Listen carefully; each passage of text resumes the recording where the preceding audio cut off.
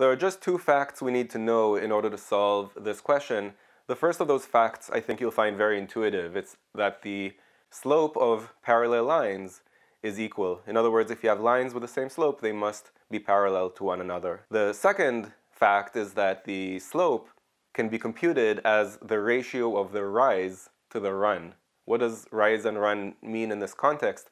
Well, if you look at the point of intersection with the x-axis, that looks like that's -3, and the point of intersection with the y-axis, which is at 2, you can see that in that segment of the line we have a rise of 2, because it's going up from the x-axis, which is a value of 0, up to a y-coordinate of 2, so that's a rise of 2 units, while it's running from left to right from -3 to 0, so that's a run of 3. So the ratio of rise to run here is 2/3. So now we know the slope of this line is 2/3, and we know we're looking for a line that is parallel, meaning also has a slope of 2/3.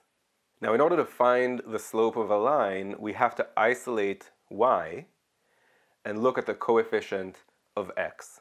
So which of these answer choices, once we've isolated y, would have a coefficient of 2/3 for x?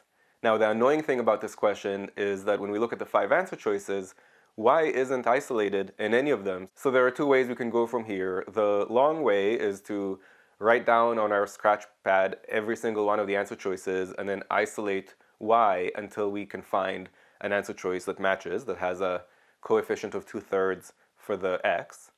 The fast way, may be a little bit risky, so you need to decide for yourself your level of confidence, is to do some mental work on each of these answer choices and visualize what would be the coefficient of x if I were to isolate y. So I'll just show you as an example how I do that for answer choice A, because it turns out A is the correct answer. In order to isolate y, I'd have to start by adding 2x to both sides and then dividing both sides by 3, and yep, that's going to give me a coefficient of 2/3 for x. So it turns out A is the correct answer. We can go ahead and move on to the next one. If you found this video useful, go to quantreasoning.com for a lot more where that came from. You should also click that like button and let me know in the comments below what you'd like me to make future videos about. And of course, if you haven't yet subscribed, go ahead and do that and click that bell below so you get notified about future videos. See you next time.